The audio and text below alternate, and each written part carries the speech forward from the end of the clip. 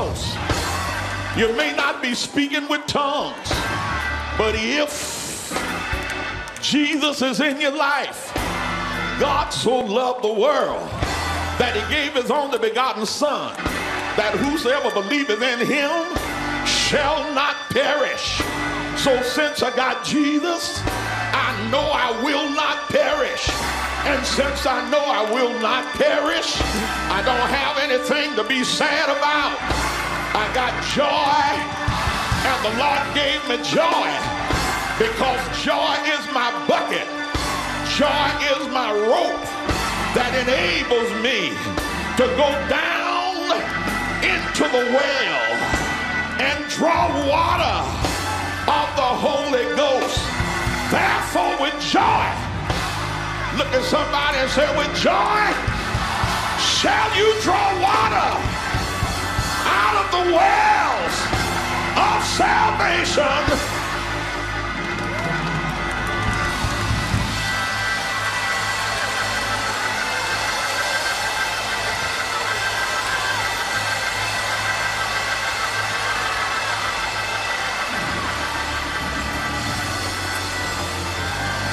Look at somebody and tell them, if you don't have joy, you don't have nothing to draw water with. Woo!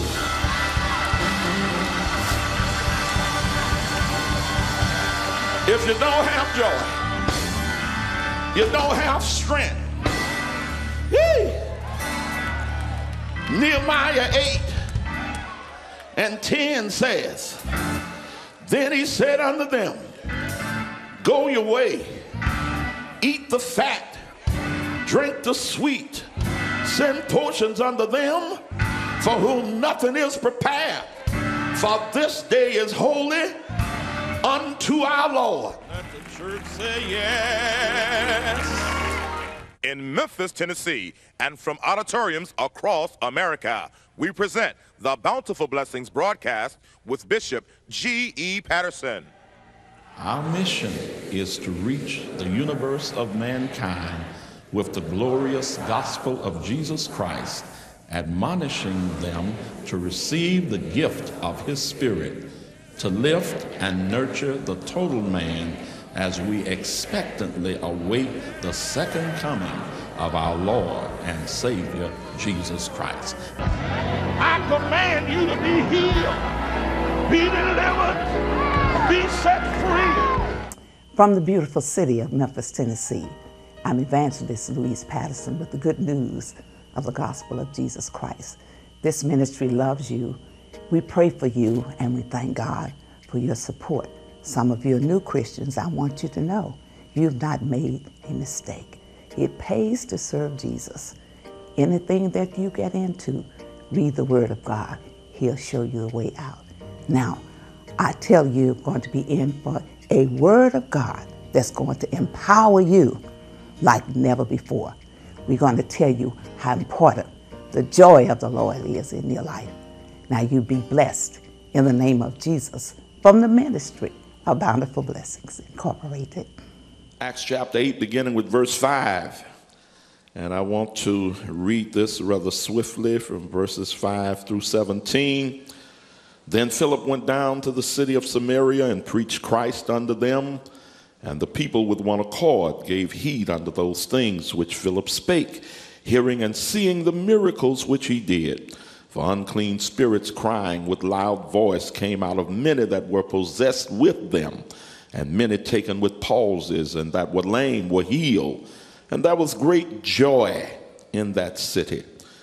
But there was a certain man called Simon, which before time in the same city used sorcery and bewitched the people of Samaria, giving out that himself was some great one, to whom they all gave heed from the least to the greatest, saying, this man is the great power of God. And to him they had regard, because that of long time he had bewitched them with sorceries. But when they believed Philip preaching the things concerning the kingdom of God and the name of Jesus Christ, they were baptized, both men and women. Then Simon himself believed also, and when he was baptized, he continued with Philip and wondered, beholding the miracles and signs which were done. Now when the apostles which were at Jerusalem heard that Samaria had received the word of God, they sent unto them Peter and John, who, when they were come down, prayed for them that they might receive the Holy Ghost. For as yet he was fallen upon none of them, only they were baptized in the name of the Lord Jesus. Then laid they their hands on them, and they received the Holy Ghost. Now listen, these are the words that I want you to observe today. Verse 1, then Philip went down to the city of Samaria and preached Christ unto them. Can I hear you say Christ? Then I want you to look with me to verse 8. And there was great joy in that city. Can I hear somebody say joy? And at the end of verse 17, then laid they their hands on them and they received the Holy Ghost. Can I hear somebody say Holy Ghost? Holy Ghost. Now, what are we talking about? Christ, joy, Holy Ghost. That's where I am today. I want to talk to you about Christ, joy, and the Holy Ghost. Now, in this day and time, I believe that it is essential that we recommit ourselves to Jesus Christ. We need to recommit to preaching about him, to teaching about him, to demonstrating his life in the workplace and in the schoolroom and in the home and everywhere else, and to not be ashamed to testify about Jesus Christ. It is a day when there is such a rise in interest of the other so-called world religions. And it is so sad that in a nation like the United States of North America, where we used to boast pretty much of being a Christian nation, everybody did not embrace the Pentecostal doctrines, but almost everywhere you went, from the White House to the shanty out in the country, people were lifting up the name of Jesus Christ. But as the population of this nation and the population of the world continues to explode, we in the Christian community have begun to teach and to focus upon prosperity, upon that particular way that we can use the word in order to enrich our lifestyle. And while we have gotten caught up in a corner, others are invading the minds of the people of this nation. And people are being swept out of the street into Islam. They're being swept into Scientology. Even now you can watch television and here is a particular religion that once upon a time did not open its doors to people of color. But now, because we are prosperous, they open their doors to everybody. And you can be watching television and all of a sudden, here comes a very smooth Madison Avenue produced commercial that introduces you to the Book of Mormon, another testament of Jesus Christ. But if you really get the word of God down in your heart, you understand that the Lord said, don't you add to this. It's complete by itself. If you add to it, I'll add to you the plagues that are written therein. And if you take away, I'll take away your part out of the book of life. And here, in a nation that was once the one sending missionaries afar, and now if you noticed, many of the great speakers that come to America now, they are coming from other nations evangelizing us. Oh, y'all don't hear what I'm saying to you. While other religions are trying to compete for the minds of the people, the hurting multitudes that are in the street, most of us as pastors are either on television, competing just to sell our tapes,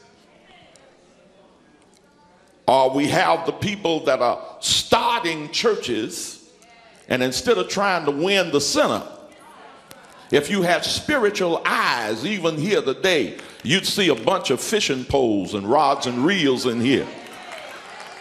People are not trying to get folk out of the street. They're trying to reach in here and get those that are already churched.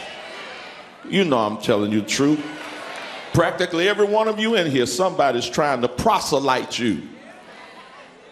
Honey, what you going down there for? They got enough folk there. We need your help over here.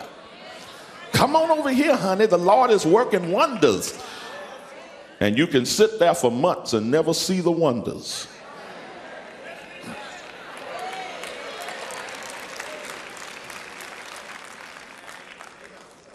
It's a time we need a recommitment to Jesus Christ. Understand now, before Philip went down to the city of Samaria preaching Christ, the city was all messed up. There was a fellow by the name of Simon. Simon the sorcerer. Simon the necromancer. Simon the charmer. Simon the wizard. Hello. Simon the palm reader. Simon the crystal ball gazer. Simon the hoodooer. Simon the psychic. The whole city was under his control. And the Bible said for a long time he had bewitched them with sorcery. And it's something how people can be bewitched and think that they're on the right track. But when Philip went down and preached Christ, Jesus of Nazareth, Christ the anointed one, Christ the Messiah of Israel, as he began to preach, the spell was broken. I'm here to tell you that Jesus will break the spell. Yeah, it doesn't matter what's going on in your life, Jesus will break the spell. You can be so addicted chemically. Doesn't care what it is. It doesn't matter whether it's marijuana or whether it's crack or cocaine or some of these new drugs they've come up with. I want you to know, you haven't ever seen a high. You haven't ever felt a high until you get high on Jesus. He'll lift you above everything that's going on around you. Stuff can be so messed up around you, hallelujah, that everywhere you look it can be like Stephen. Stephen looked when they were stoning him to death, and I heard somebody say the outlook was gloomy, but the outlook was glorious. When he looked up, he saw Jesus. I don't know what's going on in your house, but I want you to know that Jesus can lift you above that one that's trying to do you in. Lift you. Philip preached Christ. And when you preach Christ, not only are you preaching salvation for the soul, but automatically there is a healing that goes along with Jesus. Isaiah 53 says, surely he's borne our grief, carried our sorrows, yet we did esteem him stricken, smitten of God, and afflicted. He was wounded for our transgression, bruised for our iniquity. Yes, he died. He was hung up for our hang-ups, died for our sins, but also with his stripes we are healed. When you preach Jesus, you're preaching Jehovah Rapha. You're preaching the Lord our physician. And I want you to know it doesn't matter what you have. For years I've been telling you what the Lord said to me. It doesn't matter what it is if you can have it. Woo! Doctors may not be able to get that thing together, but if you can have it, the God that I serve through Jesus Christ, he can heal it. I wish you'd tell somebody, whatever it is, if you can have it, he can heal it. Anybody in here that's been healed, you ought to leap to your feet and shout hallelujah. Thank you. Glory.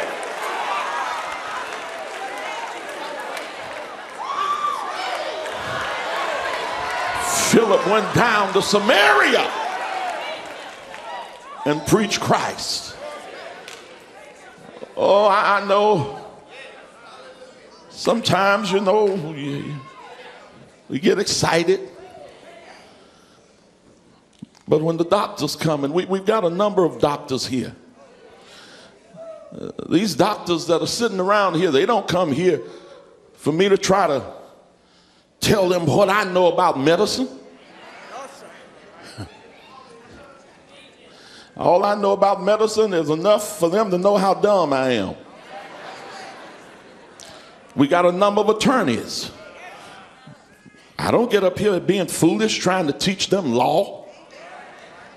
Sometimes folk go to church and they get everything but what they go after. I don't think anybody come in here to hear me give them a lesson in computer technology. I don't know anything about it, but I do know a man.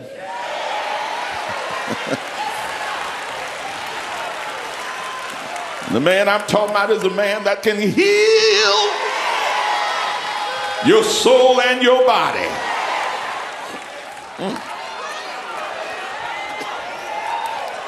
Anybody in here know him? If you know him, I just wish you'd shout his name.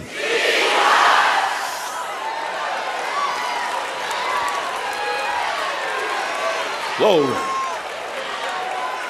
The city was under the spell, the bewitching spell of Simon the sorcerer.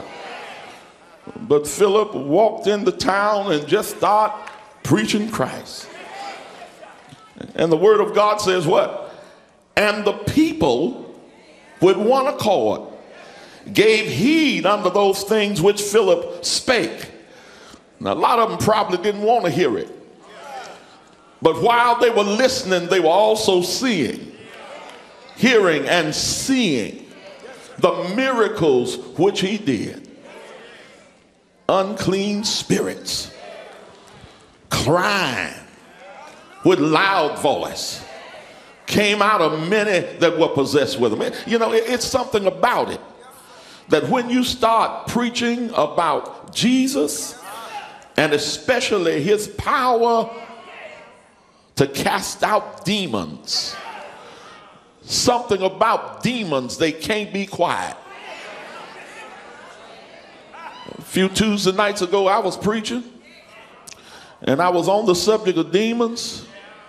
And we had somebody sitting out there in the audience. They wanted to fight, talking loud. It don't even matter. Folk can be halfway intelligent. But there's something about it when you start stirring the devil's nest. The person that he possesses may try to be quiet, but the demon on the inside. See, you read that first chapter of Mark, the devil has a theme song. And his theme song is Let Me Alone. When you start talking about the stuff that demons make folk do, drug addiction, filthy communications out of their mouth, and all of a sudden when the word of God starts pounding, demons begin to get restless and they open their mouth and start screaming.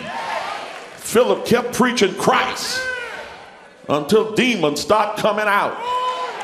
A lot of you folk thinking that I need to take my chemically dependent person to a psychologist. I need to take them here and take them there. No, you need to do like folk used to do.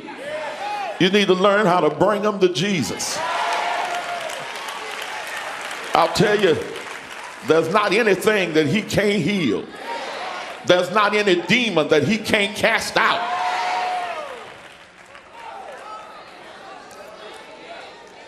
Let me settle down here. I'm about to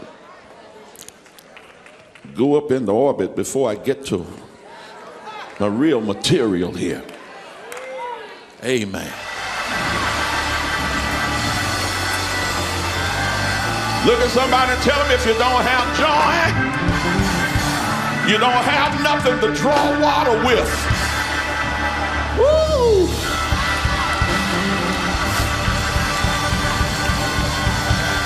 If you don't have joy, you don't have strength. Yee. Nehemiah 8:10 says, then he said unto them, go your way, eat the fat, drink the sweet, send portions unto them for whom nothing is prepared. For this day is holy unto our Lord. Neither be ye sorry, for the joy of the Lord is your strength. You say you're too weak to make it. You say I can't go no further. You said this is the last straw. You said I have to fight every Sunday to make myself get out of the bed, to go down to the church. I just go and look like I don't get nothing. My God, you're weak because you don't have the strength. The strength is found in the Holy Ghost. But if you're going to praise your way into the Holy Ghost, you got to have joy.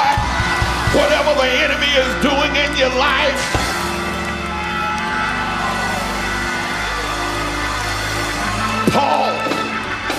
Paul was confronted by a religious day when Christians were constantly talking about the kingdom of God. What is the difference between the kingdom of heaven and the kingdom of God? When will the kingdom come? Will it be set up on earth or will it be somewhere else? Paul said, let me straighten you out. I want you to know, Romans 14:17, that the kingdom of God is not meat and drink. Yay! The kingdom of God is not something tangible that you can put your hand on, but it's righteousness, it's peace, it's joy in the Holy Ghost. You need the Holy Ghost. How do I get it? I get it with joy. I run down the aisle, opening my mouth, giving God some praise. Everybody else may be sitting down with their legs crossed, but something on the inside is working on the outside. Ah! Jesus, I love you. Jesus.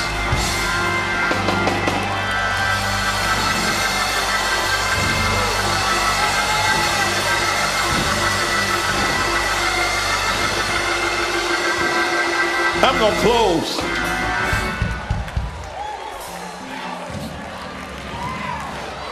Peter and John, they heard that Samaria had received the word. They heard that the members of the church had been baptized. They heard that joy was flowing throughout the body. And they came down and they prayed for them that they might receive the Holy Ghost. Now the book of Acts in other places tell me how they knew that they had received the Holy Ghost. In the 8th chapter here, it doesn't say anything about speaking with tongues. But in chapter 2, when the Holy Ghost fell on Pentecost, they began speaking with other tongues. In chapter 10, verse 44, while Peter was preaching, the Holy Ghost fell on them. And those that came with Peter said, can we prevent water and hinder these from being baptized? They've got the Holy Ghost like we have. How do you know it? Verse 46 said we heard them speaking with tongues. Acts chapter 19, Paul passed through the upper coast, came to Ephesus, found some disciples, said, have you received the Holy Ghost since you became believers? They said, we haven't even heard whether there be any Holy Ghost. He said, how were you baptized? They said, under John's baptism. And when Paul baptized them again, they came up out of the water speaking with other tongues. You need the Holy Ghost. You got to have.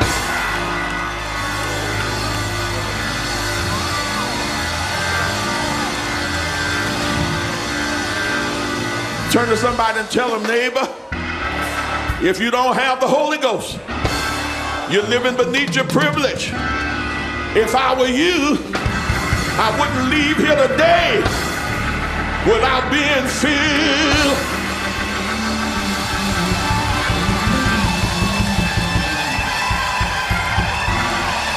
Hallelujah! Hallelujah! Somebody got joy.